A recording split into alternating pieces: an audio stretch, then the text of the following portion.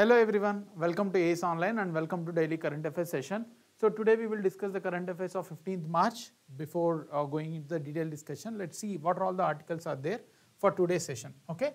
So first one related to the sports, Ranji Trophy. Though the headline of our session was national, international, we are covering everything, whatever relevant for our exams, we are covering everything, okay, including the sports. Like Kalo India, we have discussed many times, right? So Ranji Trophy, the winners was Mumbai, 42nd title. So we will see not just the winners, but the background, like what is actually the Ranji Trophy and when it was launched and what is the significance. So all these things we will see in detail, okay. Next one, electoral bonds data in public domain.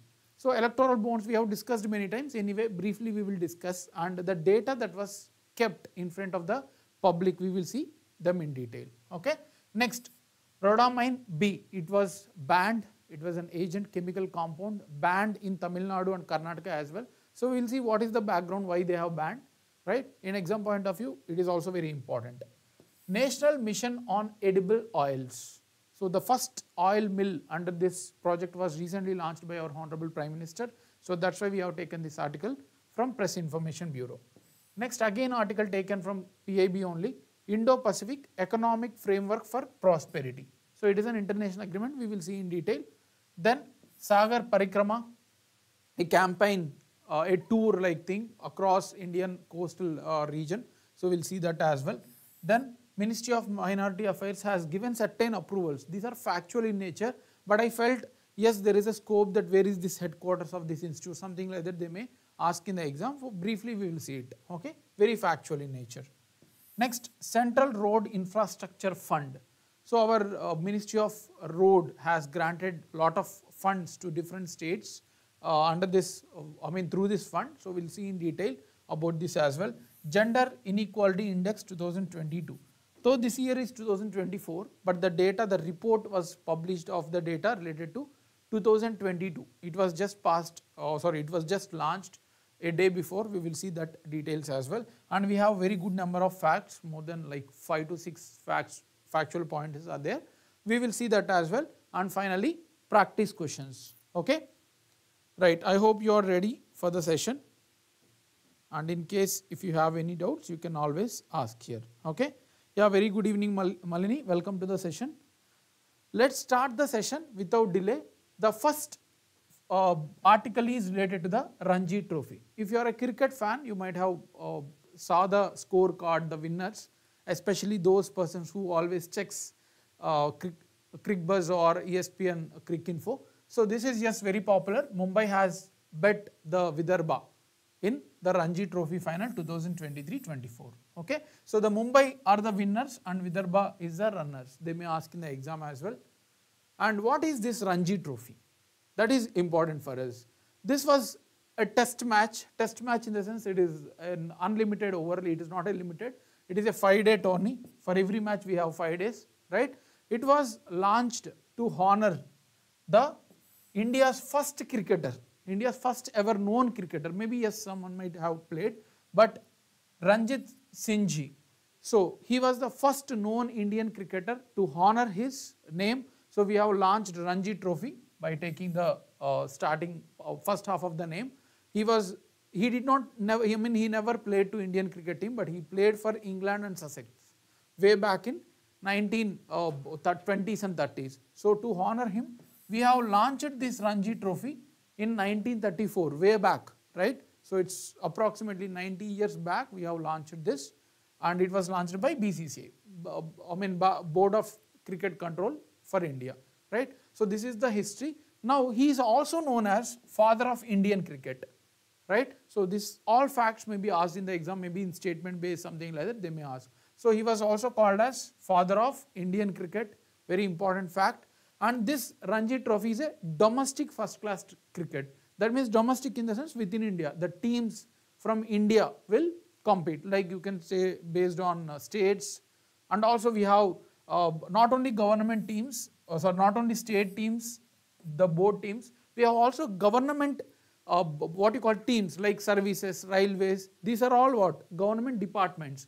And the people who are playing or who are from that particular railway department who are interested in cricket, they are formed as a team and participate here, like services. We have different teams, not just boards, but also the government office teams are also playing under this tournament, right?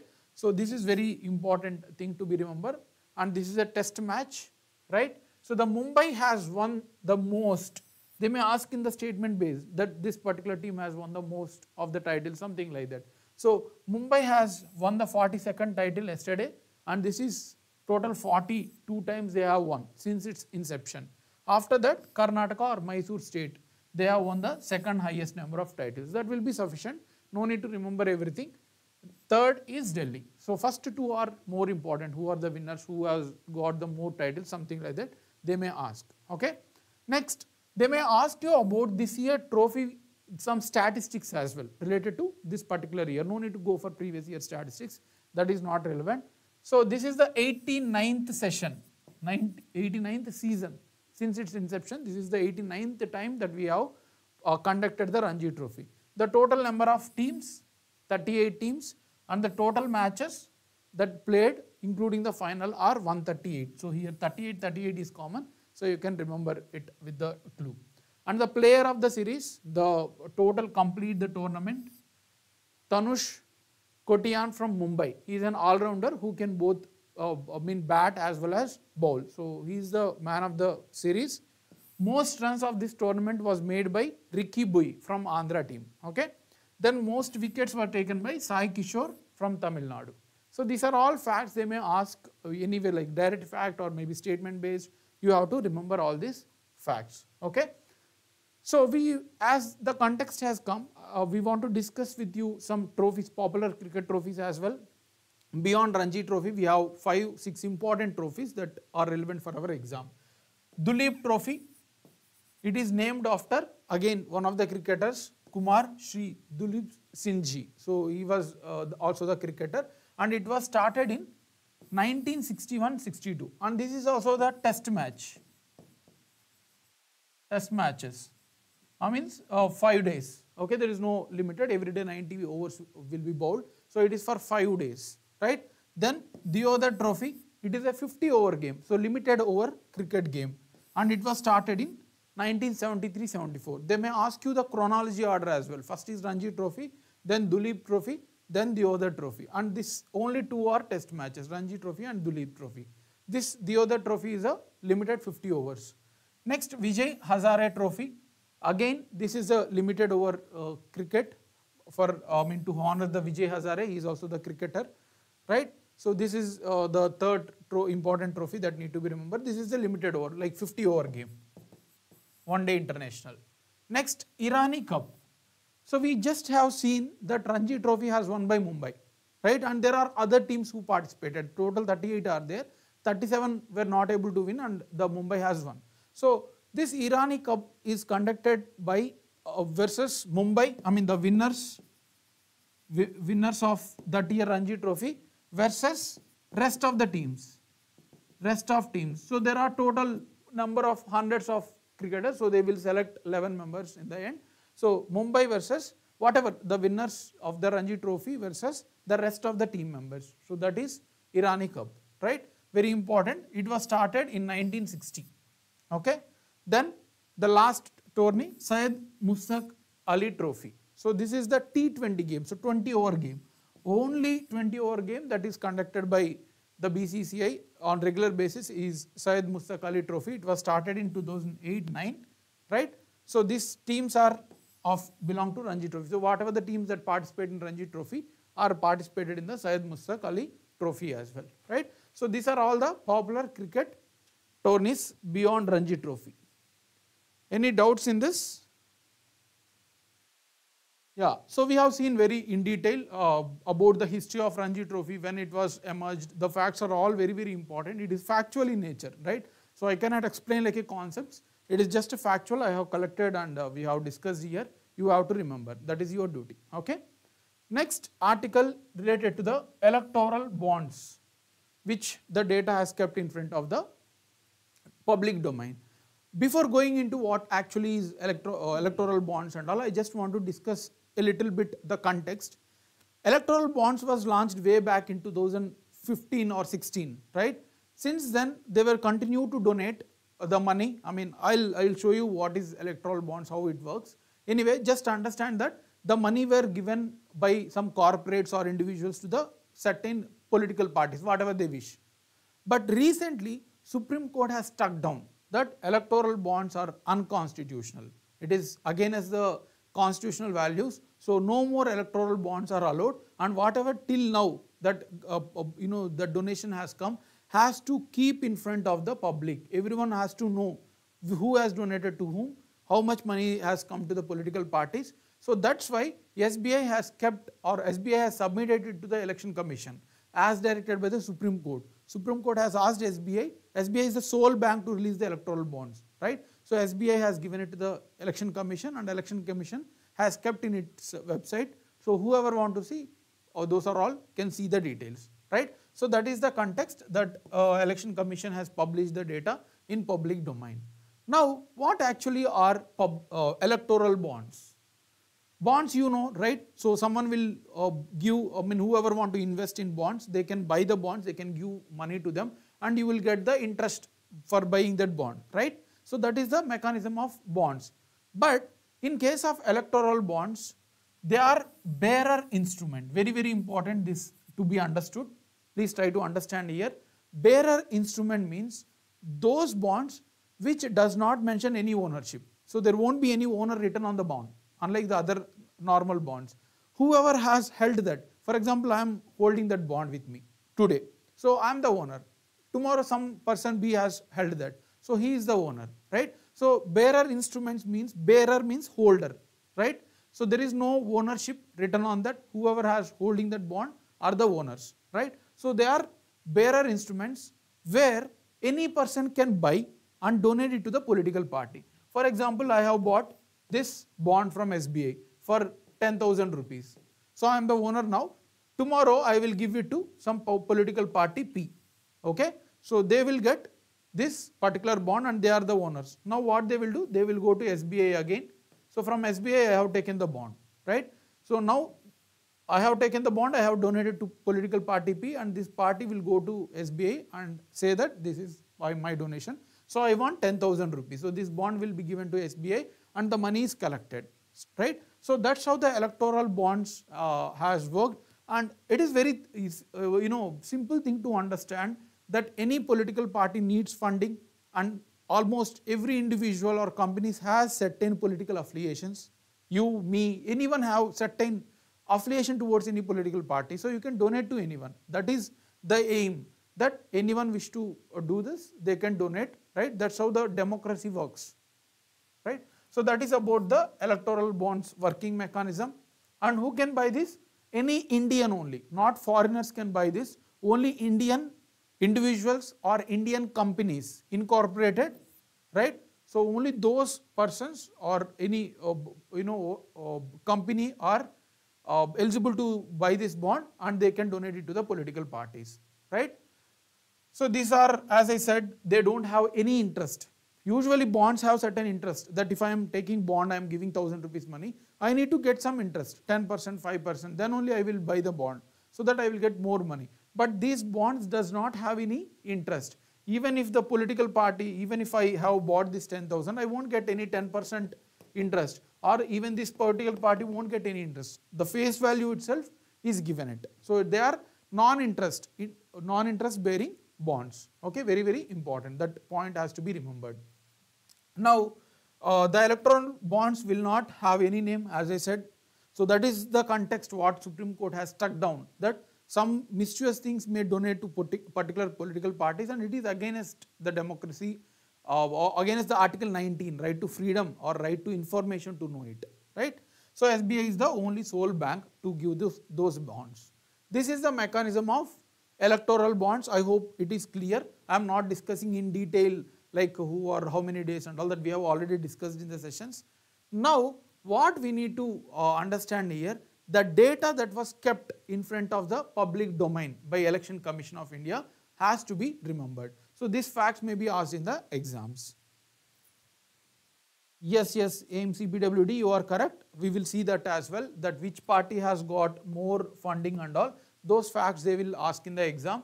So now we have discussed the electoral bonds. let's see who got the highest amount, right, and those other important data as well. First, you can see here, BJP, Bharatiya Janata Party, has got the highest amount out of total 12,200 crore approximately. They have 6,000, almost 50%. It is 47%, it was said. So BJP has got the highest, followed by Trinamool Congress in West Bengal. It is not the Congress. Usually Congress is the biggest party, isn't it, since 1885, even before independence. But All India Trinamool Congress got the second highest. These numbers are not important. Don't worry, these numbers are not important. Just remember these parties which got the highest, that's all. Then Congress, then BRS, Bharat Rashtra Samiti in Telangana, Biju Janata Dal. So just 3-4 will be sufficient to be remembered, right? No need to worry about remembering all the things. That is not relevant for our exam. Now, okay, fine. Parties we have came to know. Now, who has donated the highest? That is also important. Future Gaming and Hotel Services, PR. So this is the company which has given the highest funds to the electoral bond. So this is the single largest donor since 2019 to 2024. This is the single largest company which has donated the highest amount to the electoral bonds. That is also important. Next, followed by Mega Engineering and Infrastructure Limited. So that is based on Hyderabad. So this company is the second. Okay. The total value that was donated was 12,155 crore. But this was encashed, the total encashed amount, I mean the political parties taken amount was 12,769. The total donation was 12,155, but the parties has taken 12,769. So it is more than that. Can anyone identify this, why it has happened? So it should be less than this, right? Whatever the donation, that amount, whatever the encashment has been done should be less than this or equal to be this. But this is more because the data that SBI has released is only since April 12, 2019. But the data prior to it, since 2016, the data was not released. So that's why there was a mismatch. Maybe they have encashment has after delay. For example, I have launched this, I have taken this bond on January 1, but the encashment was done in the after 4 or 5 days, January 5 something. So maybe because of the deadline, there was a mismatch between this encashment and the donation one, right? So these are all the details that are relevant for our exam. Okay, we have seen what is electoral bonds, how they work, and finally we have seen the important data that is really revealed into the public domain. Any doubts in this? Okay, I hope there are no doubts from your side. Now let's move to the next article, very factual in nature, of course, this one as well. Rhodamine B, but they will ask you this in the exam for sure. Any exam you write, they will ask you this, right? So rhodamine B, this chemical compound was banned by Tamil Nadu as well as Karnataka recently. This particular Tamil Nadu, okay, sorry, it is not, they did not ban this chemical, rather they have banned the sale of cotton candy. You might have eaten this in the childhood, right? So everyone has this, might have experienced this in the childhood especially. So Tamil Nadu has banned this cotton candy. They did not ban rhodamine B, so don't confuse with that. They have banned only selling of cotton candy because it was found that this rhodamine B was found in this cotton candies. We will see what is rhodamine B and all. Don't worry, just understand the context that Tamil Nadu has banned this because rhodamine B was present in these cotton candies. Now, what is this rhodamine B? As I said earlier, it is a chemical compound which can be soluble in water. Soluble means like a salt, how it becomes solution within water.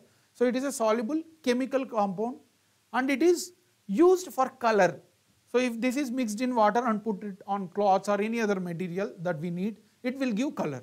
Okay. So this rhodamine B is a dye, a chemical compound which is used for dyeing the textiles, papers and then paints to get the color, right? So it is a coloring agent, coloring compound which gives the certain colors like pink, right? Even green also it will give, right? So certain rhodamine B also gives a green color. So this gives the color to wherever it can mix with the water and wherever it want they can use it. However, it is not what you call healthy for the consumption of those foods. This rhodamine B is harmful to the health. They will feel irritation, they will feel vomitings, right? So it is also eye itching, and there is a lot of other diseases. Still studies are going on. So this Food Safety Standards Act, we have a Food Safety Standards Act 2006 is already banned this, right, using in a foods. This rhodamine B was banned in using the foods, right? So it is a punishable offense. They can be used for textiles and all, that is not a matter, but for food they have already banned, and still lot of people are illegally using it, right? So it is an industrial dye which is not allowed for food anywhere, not only in India but anywhere it is not allowed because it is a harmful to health, but still they are using it. Now that's why Tamil Nadu government, even Karnataka government, now Andhra Pradesh is also studying about it, right? So they have banned use consumption of or production of cotton candies because of harmful nature of rhodamine B, right? So this is very simple article. Yeah. Next one, National Mission on Edible Oils, very, very important. We will discuss the palm oils, the Indian statistics related to it. Anyway, the questions can be asked, okay? So Prime Minister Honorable Narendra Modi ji has inaugurated the first oil mill. Oil mill means you know, right? So which can use the seeds as the raw material and produce the oil, right? So the first oil mill under this National Mission on Edible Oils. That's why we have taken this article from Press Information Bureau. Now, let's be going into the discussion of the National Edible Oil Mission. I want to discuss about the India's oil consumptions as well. Like the data is very, very important. Even in UPSC they have asked India is the importer, largest importer, something like that. So no need to worry, don't scare about seeing this data. I'll tell you how to or what data has to be remembered. Okay. So I'll ask you some questions as well. Please try to answer it. Whenever I have asked the question, try to answer it even if it is wrong, okay? So let's see the production, import and consumption of edible oils in the last 5 years. We have a data till 2021-22 properly. So here, if you observe the total annual oil seeds that has been produced, sources, the data, this is not very important, no need to worry. But now, what is the domestic production? How much we are producing from Indian territory? So if you see this, we have oil, palm, coconut, right? So other oils and then rice bran, cotton seed. Out of this, which one is highest? This you need to know. This is in terms of lakh tons. Okay, 1 ton is 1000 kg and 1 lakh you can multiply it. So if you observe this data, we have a rice bran and cotton seed oil is the highest, right? So these are from rice and cotton, but directly from plant we have coconut. Coconut is the largest source. And how much palm oil we are producing? 2.7 lakh tons. So what we need to remember here, you need to remember these two important things, and coconut as highest and palm oil how much we are producing. These data you need to remember. These are all not relevant. Now total domestic oil that we are producing, this is very important. So this 126.4 lakh tons is the total amount of oil that we are producing from India. Okay. Now if you see the imported ones, imports, total imports are 140. If you observe this data, so that means what? Can someone tell me? We are importing 140 lakh tons and we are producing 126.4 lakh tons. So can tell me what inference can you make from this? Right? So this number is very important. I am not discussing this for random things. So this data they will ask in the exam whether it is increasing. So you can see the trend as well. So increasing, decreasing trend, something like that they will ask.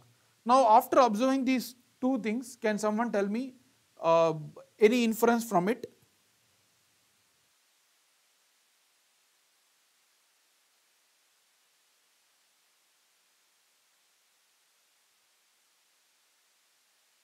So from this inference, what I want to tell, we are producing domestically 126 and we are importing. So that means what? We are not self-dependent. We are dependent on the other countries, right? So that is the inference that we are dependent on other countries or related to the edible oils. Edible oils means which we can eat. Some oils cannot be eaten. They are called as non-edible oils, and edible oils are those oils which we can consume at the room temperature. They remain in the liquid state. And we can consume them directly, right? So we are dependent on the external markets. So the total oil consumed is 267.1 lakh tons. So see how much we are consuming, and we are only producing 126, but we are consuming 267 lakh tons. So our consumption is almost double the times, right?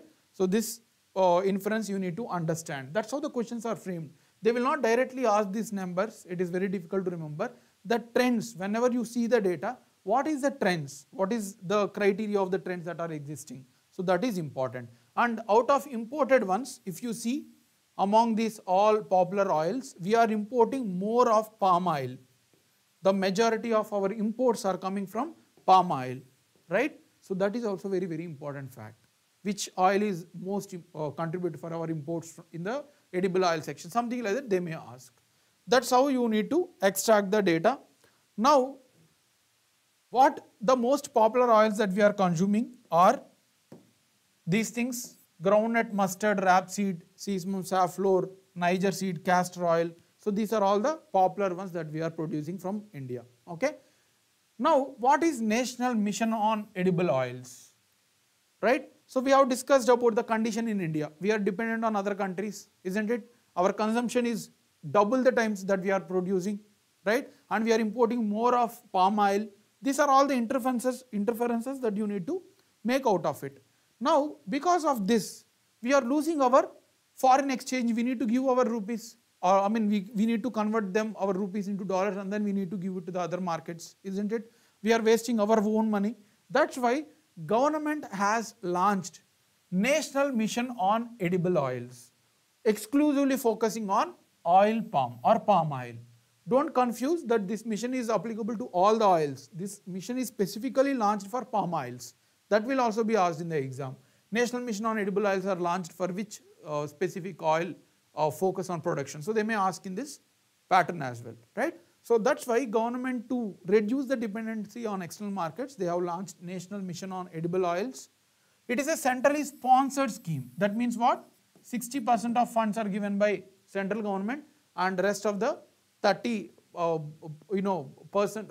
of the 40% has to be borne by the states. Anyway, one important point is this: this scheme specifically focus on Northeast India and Andaman and Nicobar Islands.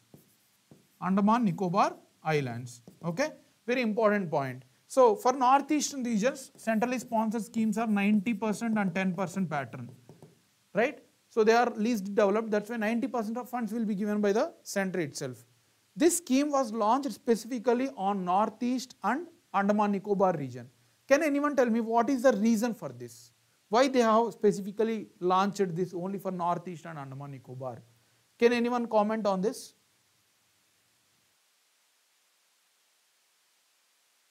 Yes, same CBWD, you are correct. We are importing more than that we are producing. Now tell me, what observation can you make, like why it is specifically launched in Northeast region and the Andaman Nicobar Islands? Right? Okay, let me tell this. Because geographically, these crops are more having suitable soils in this region, Northeast and Andaman Nicobar. We need good amount of temperature, the loamy soil. So all the geographical conditions in the Northeast and then Andaman Nicobar Island suits for this cultivation. That's why government has focused on this. And what is the focus? One thing, the production, right? The total amount, I would say the total amount, and then productivity. To increase the area as well as productivity. Per hectare we need to produce more. So that is the objective of the scheme, right? To produce more palm oil and reduce the imports. And the total financial outlay was given around 11,040 crore. Okay, so the total outlay for this particular project was given 11,040 crore. Out of it, 8,844 is given by the center itself, and rest of the 2,900 crores has to be given by the states. Right? This is not important. Total you can remember. And this proposed scheme has subsumed the one existing scheme that is very important. Which scheme was subsumed into National Mission on Edible Oils? National Food Security Mission Oil Palm Program. This was already an existing scheme. Now they have subsumed, merged into this particular scheme. Okay. So this is about the National Mission on Edible Oils, and few more important targets are there. Those numbers are also important for us. So under this scheme, an additional area. So whatever the existing, for example, 1 lakh hectares was there, just an imaginary number. Now the additional area of 6.5 lakh hectares was to be converted by 2025-26. This is very, very important to remember. So what is the target of National Edible Oil? So they may ask in the statement based as well. So additional, whatever already existing, beyond that we are going to add 6.5 lakh hectares by 2025-26 and another 10 lakh hectares by ultimately. So there is no target. So ultimately we are going to add 10 lakh more under this palm oil production. Similarly, this is the area, the amount of land that we are going to cultivate. Now there is also target for production, amount of weight of the oil palm. So this is also important. Total 11.20 lakh tons by 2025-26. So not only increasing the area, but we are also aiming to produce more amount of palm oil. That is 11.20 lakh tons by 2025-26 and 28 lakh tons by 2030. So these numbers are important, okay, even though they are difficult to remember, but you have to. And for the first time under the scheme, government is giving price assurance for the palm oil. If you consider the other crops like rice, wheat or moong, we have a minimum support price, right? We have discussed in many of the sessions. MSP, minimum support price. So before the sowing season itself, government decides certain price to buy those things. Similarly, they have assured this price, right? And why they have assured, that we will see here. All these facts, all these mechanisms are very, very important. This is little bit lengthy article, but very important. You will see at least one question from it. So the oil palm farmers are collected from fresh fruit bunches. So if you see here, fresh fruit bunches of palm, right? So this palm is collected and they produce oil from this fruit bunches. But now the prices of this are dependent on the external markets, like price fluctuations based on the market. So whatever the demand, whenever there is a demand, the prices will increase, and wherever there is no demand, so the prices will fall. So there is a fluctuations in the international market. That's why farmers are not willing to cultivate, because they don't know whether they will get profits or they will get loss. They don't know. They don't want to take risk.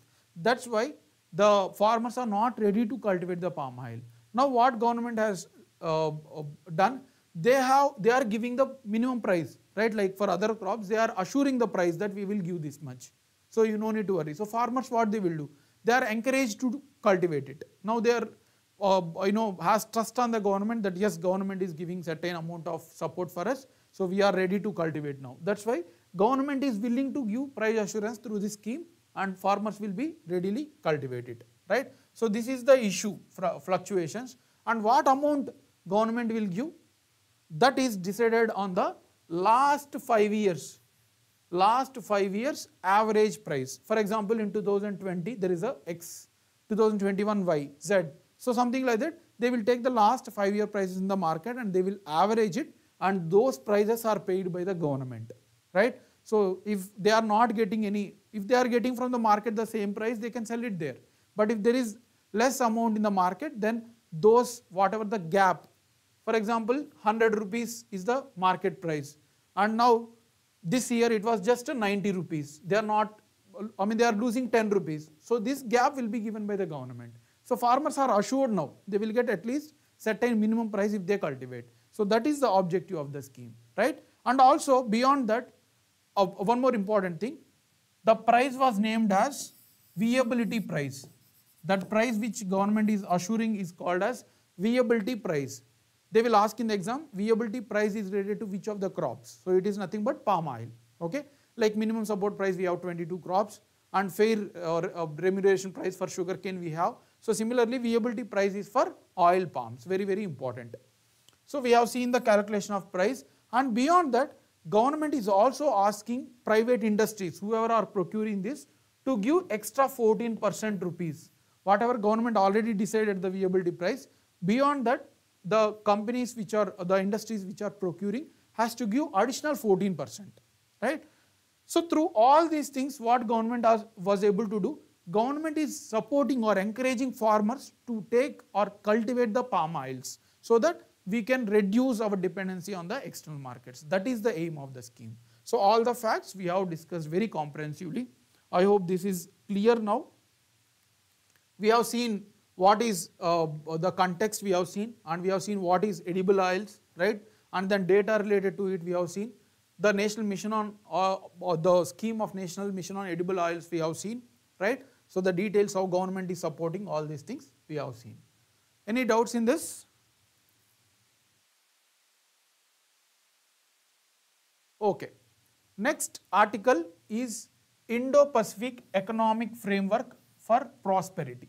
So the full form is also important if you are writing the exams which are not very higher level like civil services. Engineering service also they are asking full forms, and many other SSC, whatever the exams.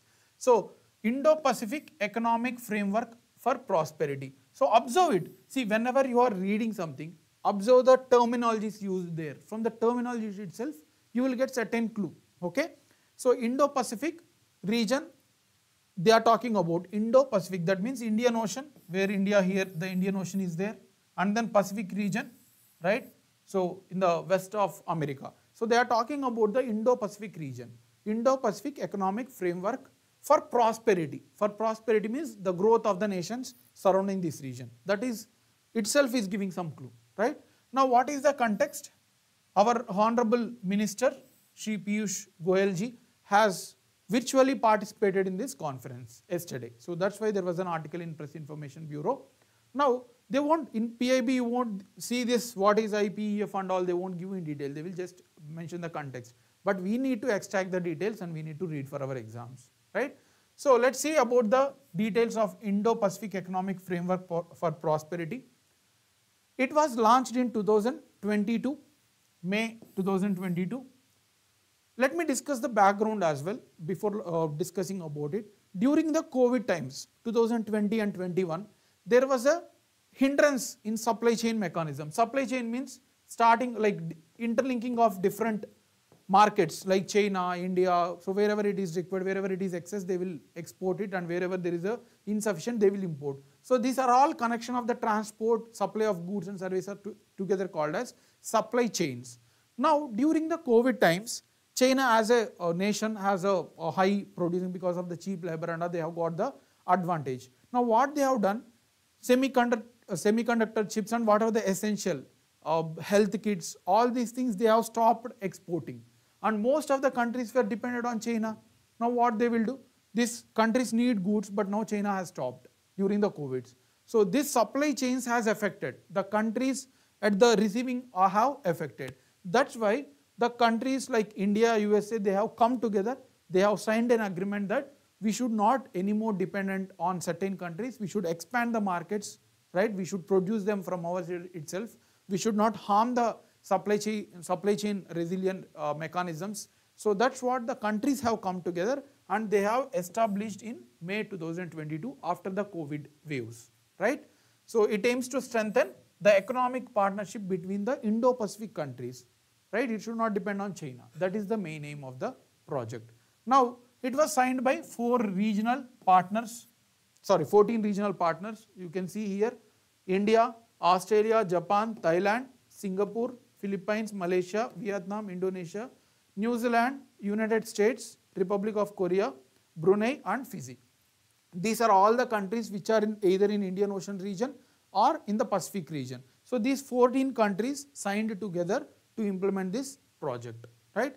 So this fact is very, very important. The countries are also important. Now, what is the objective? I have already explained. To promote resilience, sustainability, inclusive, independent economic growth for all the countries without depending on any particular country. So you can see here, the China was excluded. All the countries, China is also having border with the Pacific Ocean in terms of South China Sea, but they have excluded China. So the main aim is to sideline the China and then grow as together, right? So this is the initiative of IPEF. And this is not a free trade agreement. Free trade agreement means there will not be any custom duties, there will not be any taxes on imports and exports, right? So it is completely free. Whoever want to send, they can send. Whoever want to receive, they can receive. But this is not like that. It is an independent just to promote the supply chain, to connect or self-dependent on the countries, right? It should not be dependent on any country.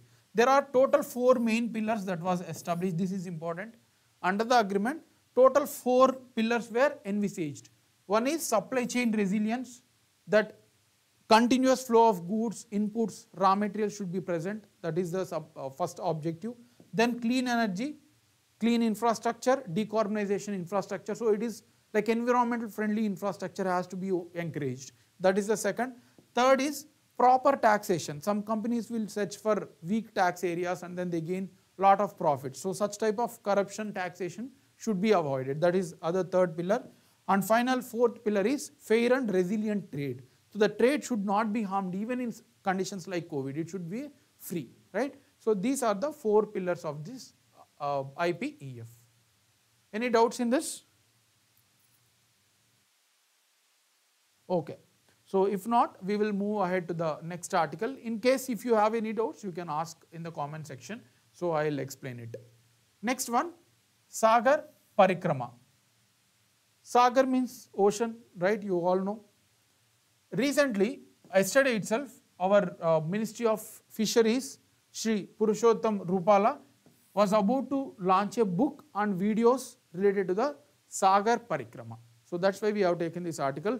Now, what is the Sagar Parikrama? We have 7,500 kilometers length of coastline, and we have India is one of the second largest fisheries producing country, right? So in this background, understand this, the main objective is to disseminate information related to the fisheries to the local fishery people, whoever have dependent on the fisheries, right? Whoever has dependent on these fisheries, government want to give information. Sustainable fisheries, you should not affect the ocean condition. It should be healthy fisheries, you should not stock them. So to encourage the healthy lifestyle related to the fisheries, this program was launched by the Ministry of Fisheries under the Department of Fisheries, right? So that is the objective of the program. And also it aims to promote responsibility fisheries. Responsibility means you should not affect the other living beings, you should not affect the ocean condition. Whatever you want, you take and then do business, but without affecting the other things. So that is the responsibility fisheries which government wants to promote, right? So the navigation will be, there is a team which will roam throughout India, the coastline, it will move on from one state to other state and they will promote awareness using the local authorities, right? So that is about the scheme of Sagar Parikrama. It is just a normal objective, you can remember which department has launched and what is the objective, right? That will be sufficient for our exam. Next, Ministry of Minority Affairs has approved certain projects. Very factual, I'll just go through in a minute. That's why we have taken this article from Press Information Bureau. So they have launched infrastructure development in Central Institute of Himalayan Cultural Studies. So this institution is important. Central Institute of Himalayan Cultural Studies, they have given 40 crore, but that is not important for our exam. What is the Central Institute of Himalayan Cultural Studies? Where it is located? That is important for our exam. Okay. So this is located in Dahung, Arunachal Pradesh, in Engg district. Dahung is a town where this is located. What is the objective? The objective is to promote, preserve the culture of local communities. India is a very diversified country. You come to Telangana, we have a different culture. You come to Andhra Pradesh, we have a different culture. You come to Bihar, we have a different culture, right? You come to Uttar Pradesh, we have a different culture. Similarly, in Northeast, we have a much rich culture to protect, to promote their identities, cultures in the North, because there are a lot of tribes. That's why this institute was launched by the Ministry of Culture. Ministry of Culture has launched and it is located in Arunachal Pradesh. Similarly, Ministry of Minority Affairs has also given some funding to Center for Jain Manuscriptology. So manuscripts means the older scripts written by some ancient authors, right? So this was launched in Gujarat University. This is important, where it was launched and all, they may ask in the matching. One more important thing that they have launched, Center for Gurumukhi Script. Gurumukhi is the script of Sikh religion, right? So this center was launched in University of Delhi.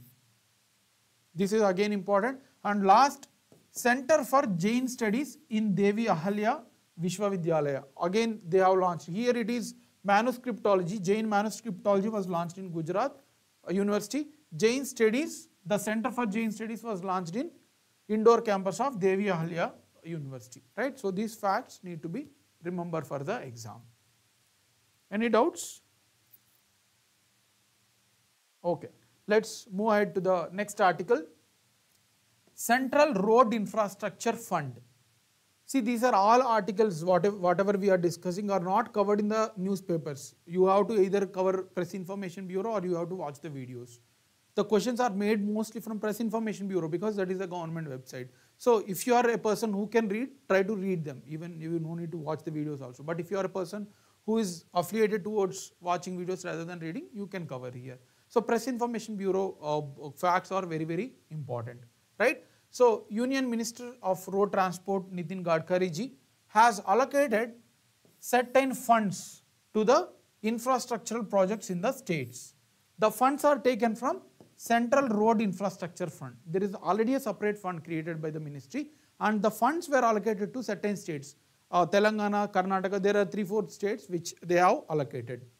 That's why Central Road Infrastructure Fund becomes important.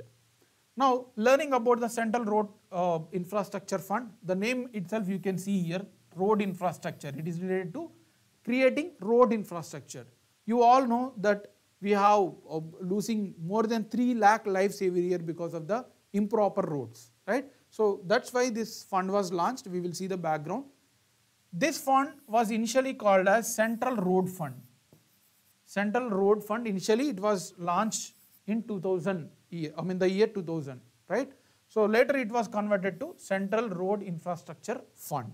And what is the purpose? Purpose is very basic, that they want to create a proper infrastructure in the roads. That is the purpose.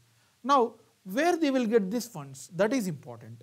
From where, whether government is allocating separately or from where, that is important. It is being collected through cess. Cess means a tax on tax.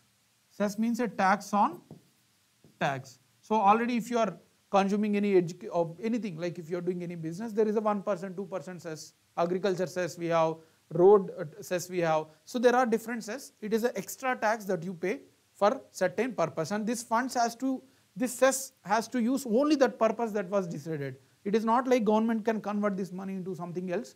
They can only spend on this particular fund. So that's the role of cess, right? So it was being collected from petrol and diesel. So petrol and diesel is one of the highest consumptions that we make. 2% cess. So for every rupees that for every liter 100 rupees you are paying, 2 rupees went for this particular cess, right? So because it is related to the road and petrol and diesel are related to the road itself, they are collecting into this fund and this fund is allocated to the infrastructure development of the roads, right? So that's how the mechanism. And the facts, very important fact is, previously this fund was administered under Ministry of Road Transport. Previously when it was Central Road Fund, it was under Ministry of Road. Now this fund was shifted to Ministry of Finance. Central Road Infrastructure Fund is under Ministry of Finance. Anyway, this ministry has that what you call power to allocate to infrastructure, right? But it is administered by Ministry of Finance. That is important. So it is embarked for various infrastructure projects, not only for roads. So they may ask you this as well. This fund can be not only used for transport, energy, water and sanitation can be spent, right? So this is about the Central Infrastructure Road Fund. Any doubts in this? Okay, we'll move to the last article for today, but very, very important. This article is very, very important. The data is very important. We have collected everything at a single space, a single point. You can remember these facts. You don't need to read for any other sources as well, right? So the Gender Inequality Index 2022 has been released by United Nations Development Program. United Nations, right? Under it, it is a permanent body of United Nations. in there as part of human development report. So already there is a report HDI, and in this one a small report is gender gap report. So HDI is a broader report. Within that we have a gender inequality index as a small part of this report. So we will see what is HDI, and then we will see what is gender index, gender inequality index. After that we will see Indian ranking, right, how it performed in HDI, how it performed in gender inequality index. We will also see the top countries. At the last we will see the top countries that have performed well in HDI as well as the global gender inequality report, right. So all these things are very important for our exams. Okay, moving to the first one, the broader report, the HDI, Human Development Index. You all know there should be a parameters to estimate how we are growing, how humans are moving forward. And here in the case, this report measures the country's growth. They cannot take individual growth, that is taken care by the country itself, but now how countries are moving forward. So to evaluate that, there need to be some parameters, how they can evaluate India is moving forward, on what basis. So because of that, they have launched United Nations, which is responsible for the world nations, right. So they have launched Human Development Index. You can see here the index. So AIM CPWD, you have asked why different states have different prices of the petrol. See, when the petrol was entering into India, for example, this is India, right. So for example, this is India, and petrol we are importing. So there is around 20 rupees, for example, per liter. Now central government will take care of 50%, they may levy certain tax, central government, okay. And this petrol and diesel are not part of GST, goods and service tax. So this is given independently to the state itself. So the role of central government, they will levy certain tax, uniform tax across all the states. For example, 50% extra, so 20 plus 10, 30 rupees. Now after going into the borders of other states, Andhra Pradesh, Telangana, Maharashtra, we have different states, and the states have the power to levy their own tax, okay. So Maharashtra can levy 50% tax, Karnataka can levy only 10% tax. So they have freedom. It is not kept under GST to have a uniform structure. In future they will bring, but as of now they have not under GST. That's why we have a different price in the different states, because the tax structure of different states are different. I hope this is clear. Okay.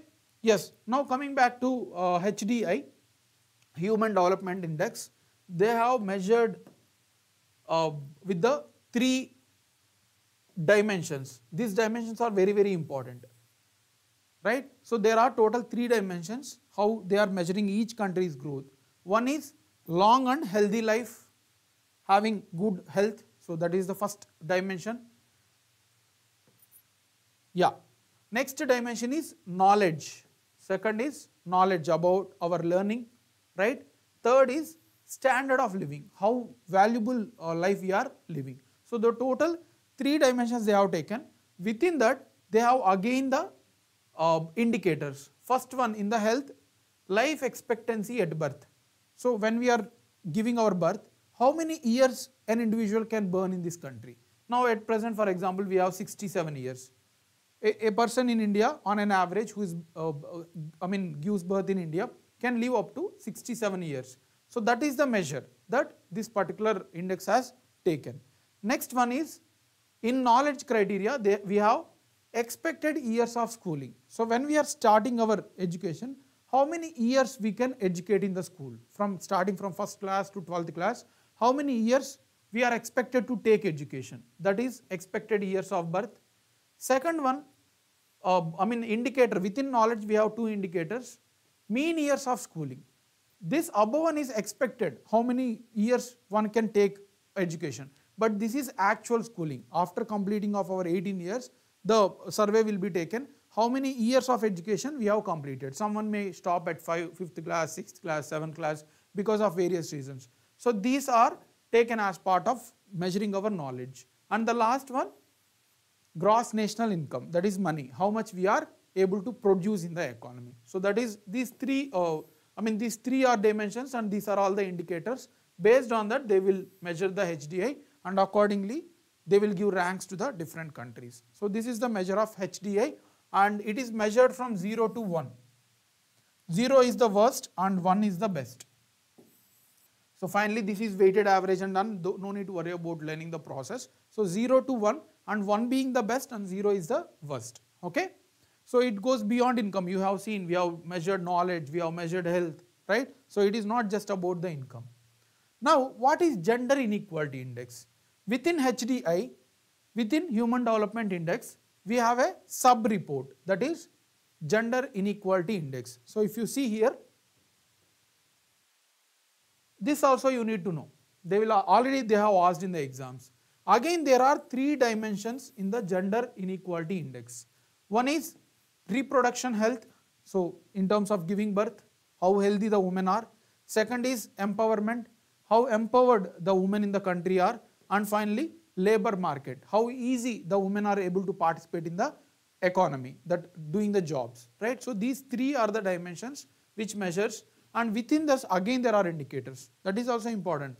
So I may be teaching a lot of facts, but these are all relevant for our exams. Okay. So within reproduction health, we have a maternal mortality.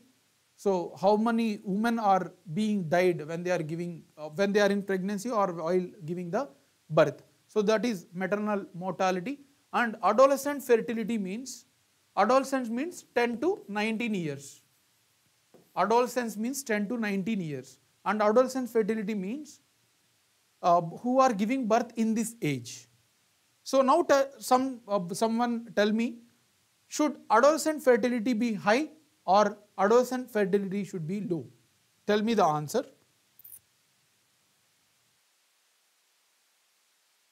I am asking the question from your side. So I just told that adolescent fertility means those fertility, the amount of children, the number of children can be produced between 10 to 19 years. So should this be higher or should be this lower?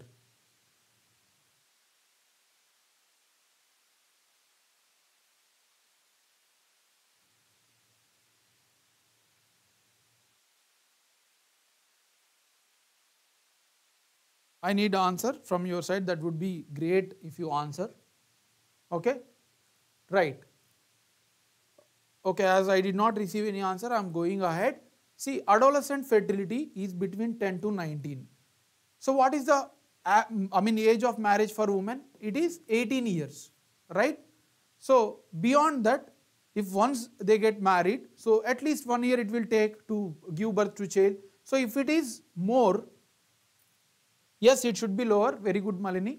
If it is more, that means what? There is a more child marriages, right? So if this adolescent fertility is higher, there is a more births of adolescent in this age. That means what? There are more child births. Yes, all of you are correct. Garage, Rachna, yes, it should be low. So this child marriages should be always low, right? So this adolescent fertility and then maternity mortality are measured in reproductive health. Next one is empowerment, how women are empowered. Empowered means how they can take the decisions. These are measured with the 2 indicators, parliament representation. So how many MPs, MLAs are there in the India? So if you see, there is only 12 to 14% out of 100 seats, only 12 to 14 are occupied by women. Rest of all 80, 85 are occupied by men. So we should increase this. The women participation should increase, right? So this is taken, and then educational attainment, how the women are educated in that country, in the secondary as well as above graduation level. Finally, labor force participation, how they are participating in the labor force. So these all are measured and calculated as a gender inequality index. And unlike, very important point to understand, please listen here, right? Here in the HDI, we have seen 0 to 1, 1 being the good, right? So that means Human Development Index is in a good position. Now, in case of gender inequality index, it should be less, 0 to 1. 0 means there is a less inequality. 1 means there is a more inequality. This is very important. They will ask in the exam. HDI, we should have more score so that there is more human development. If it is more in the inequality, if it is 1, that means there perfect inequality. So if it is 0, that means there is no inequality. This is about the gender inequality index. Now coming to the India's performance in HDI, first report that we have taken, this year it was released 2023-24. India's HDI value has increased. HDI value increased means what? It is a good sign.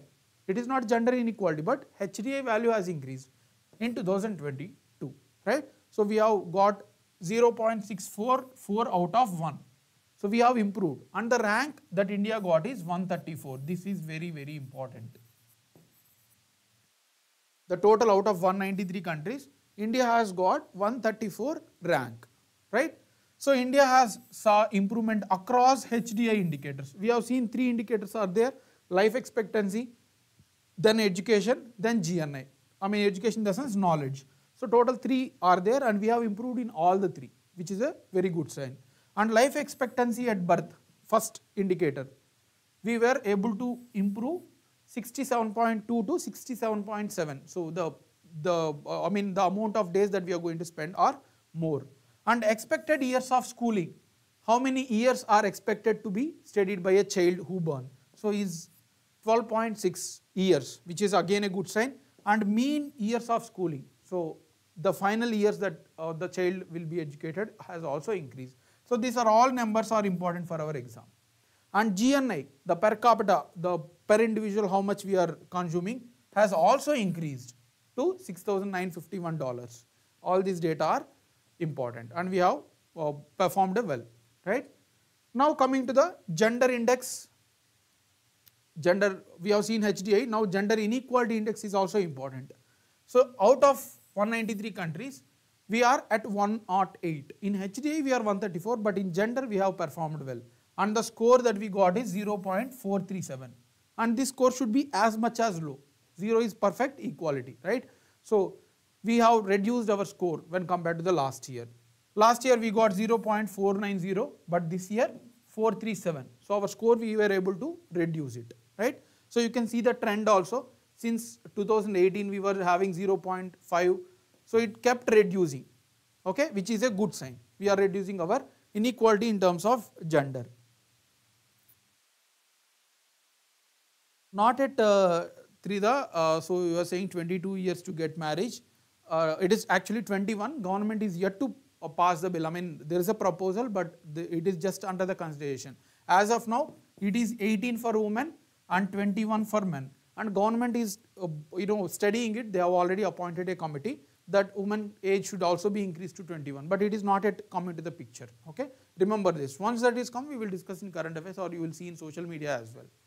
Okay, so this is about India's performance in gender gap. Also, the score is better than global average. Global average is 0.462. So they may ask in the statement based. India's gender inequality rate is higher than global average, they may ask. We are performing better. Our score is lesser. It should be less, right? So global average is 0.462 and ours is 0.437, which is lower. That will also be asked in the exam. And South Asia is 0.478. So we are less than that. India's adolescent birth rate, right, is 16.3. Last year it was 17.1 and we were able to reduce it to 16.3, which is a good thing. So birth rate also, adolescent birth rate also we were able to reduce. Similarly, anyway, one negative aspect is the gender gap between men and women is more in India. So we were not able to, in terms of labor force. So if the men are 76 out of 100, 76 are doing jobs, out of 100 women are only 28. So the gender gap in terms of labor force, we are in a negative position. This point is important to remember. Okay, right. So all these facts, but anyway I am stressing it to explain you to remember for a longer period. And if you see the best performers, the global ranks with the highest HDI, we are talking about HDI, not with the gender inequality. Switzerland is the top with 0.962. It should be higher, right? One is a perfect HDI. Second is Norway. Third is Iceland. So these 3 ranks you have, top 3 you have to remember. Switzerland, Norway, Iceland, right? So that is the top 3 performers in the HDI. In terms of gender, Denmark, Norway, Switzerland. So here Switzerland is at top, but here it is third. Norway is second, and here again it is second, same. So you can remember.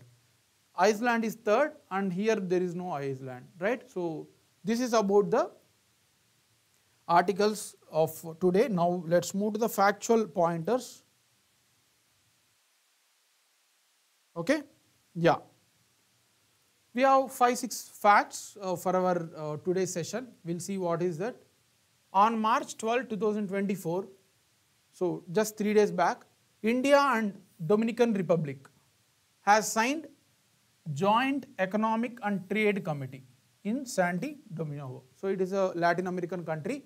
So we have signed an agreement. Joint Economic and Trade Committee was established between these two countries, India and Dominican Republic. Next, Security Belt 2024 exercise. This was conducted by China, Iran and Russia. India not involved. So China, Russia and Iran, they have conducted, and where they have conducted? Gulf of Oman. What is the objective? Just to make ready, because these are friendly countries now, because America and European countries have divided, right? So just to ready for wars and all, they are exercising it. So this is important, Security Belt 2024 exercise. Next, International Day of Action for Rivers was celebrated on yesterday, March 14 every year. International Day of Actions for Rivers, and the theme is Water for All. Water for All is the theme of this year, International Day for Action for Rivers. Next, so Kerala became the first state in India, becoming the first state in India to declare man-animal conflict as the state-specific disaster. So there were a lot of deaths recently in Kerala because of the man-animal conflict, right? So we are going into their areas, but now we are pointing towards their effect. But anyway, this is declared as a disaster by Kerala, and this is the first state that declared the man-animal conflict as a state-specific disaster, right? So that is again one more fact. Next, Kirti, Khelo India Rising Talent Identification. This is full form is important, and the objective is also important. So Ministry of Sports, Youth and Sports Affairs has launched Kirti initiative to search the efficient persons to participate in the sports between the age of 9 to 18. Very factual, right? So the age is important and Kirti is important, right? The full form as well as the objective. Next, Kanniyan Dakshinamurthy from Tamil Nadu has won Sahitya Akademi Award for translation. Kanniyan Dakshinamurthy has won Sahitya Akademi Award for translation. So he translated English book or English novel Black Hill into Tamil, right? So it was named as Karunguram in Tamil. So he got this translation award. Any doubts in this? Now let's move to the practice questions.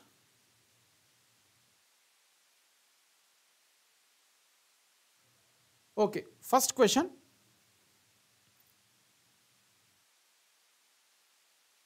First question related to the Ranji Trophy. Which of the following statements is or correct about Ranji Trophy? Okay, we have discussed it in detail. Ranji Trophy is the domestic first class cricket championship. That is the first statement. Second statement, the trophy is named after England and Sussex cricketer Kunwarshri Ranjit Singh ji. Okay, so that is the second statement. It was first played even before the World War II event. It was first played even before the World War II event has happened, right? Fourth statement, Mumbai has won the 2023-24 title for the 42nd time. So these are the four statements. So what is the answer now?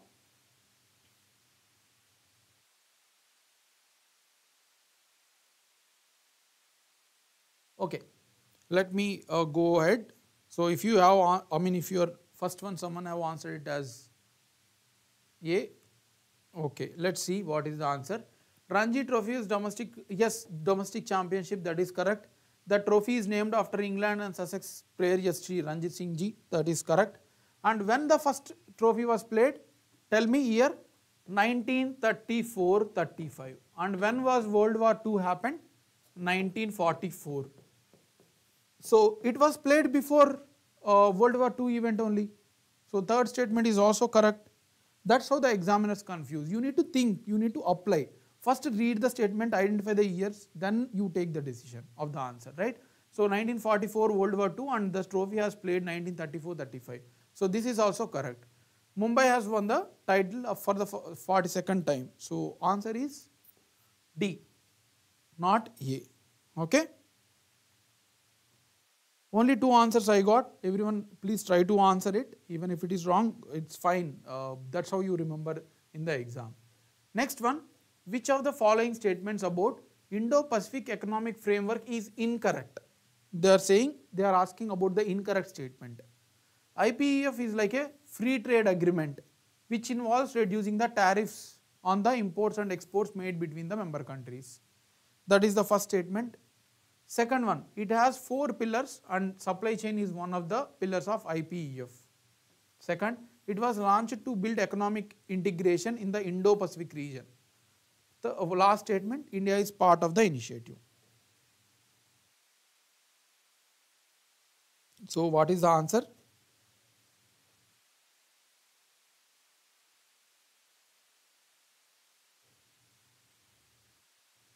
So very direct, we have seen as India is part, so D can be eliminated easily. It was launched to build economic integration of Indo-Pacific region, right? Indo-Pacific region only. So, okay, this is correct, fine. India is part, so that's why D should be wrong. They are asking incorrect.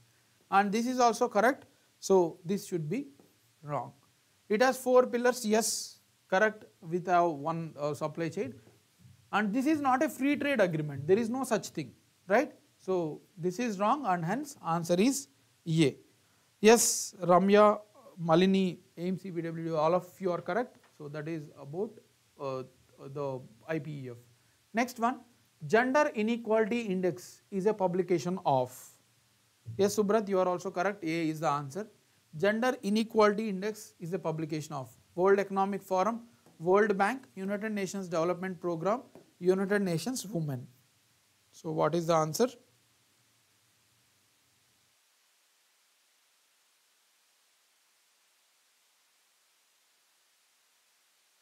Yes, Sridhar, you are correct. Before the earlier one, all of you are correct who have answered it as A. And the Gender Inequality Index is part of HDI, Human Development Index, and this is not released by World Bank or World Economic Forum. You may confuse with the United Nations, but United Nations Development Program, UNDP. So answer is C. Very direct question. We have discussed this, right? Yes, AMC, PWD, Ramya, Malini, all of you are correct. Answer is C. Next question. Consider the following statements regarding Central Road and Infrastructure Fund.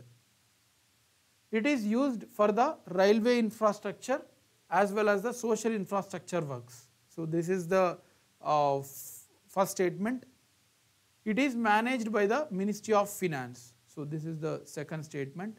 So there are 2 statements, right? Which of the following statements given are correct? Yes, Rajkumar, you are also, all of you are correct who have answered it as C.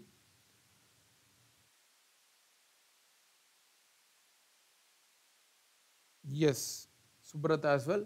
So answer for this question. First statement, it is used for railway infrastructure as well as social infrastructure works. No, this is wrong. It is not related to the railway. It is road and some certain water sanitation, right? So first should be wrong. So A and C are eliminated. It is managed by Ministry of Finance. Yes, currently it is managed by Ministry of Finance, not Ministry of Road, right? So answer is B. Yes, Malini, you are correct. Okay. Next question. Last question, and this is a little bit typical question asked in UPSC Civil Services in the recent trends. With reference to Sagar Parikrama, consider the following statements.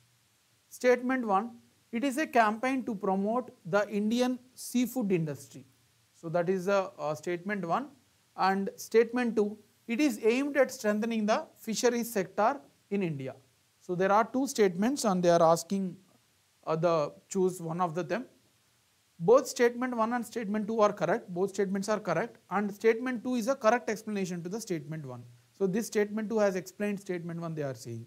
Next one, both are correct, but statement 2 does not clearly explain the statement 1. So that is the second.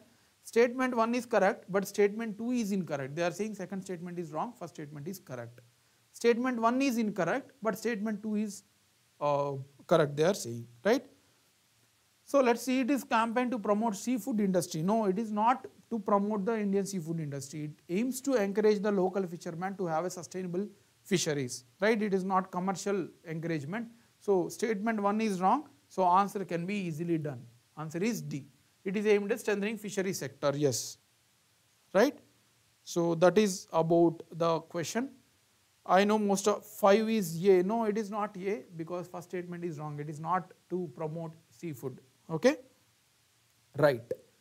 So that is about today's session.